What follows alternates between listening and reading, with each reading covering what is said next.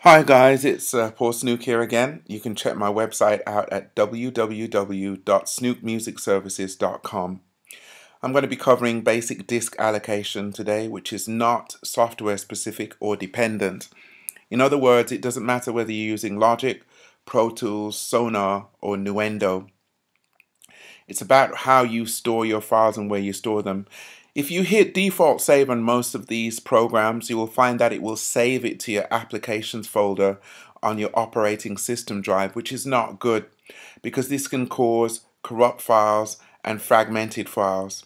What you need to do, if you can, is have a designated partitions drive or an external drive, whether it's a Thunderbolt, USB, Firewire drive.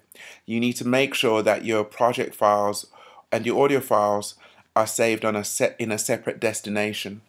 Okay, so what I'm going to do really quickly, I'm going to create a track in Logic, an audio track. And before I usually do anything else, I do a save as. You don't want to go and hit save because that will default save it to the applications folder on your drive, and that can cause problems later on. So I do a save as. And then what I do is I look for my drive. I have an external USB drive here. I create a new folder. I'm going to call it test 7. I think I'll try test 8 actually. And we'll save that.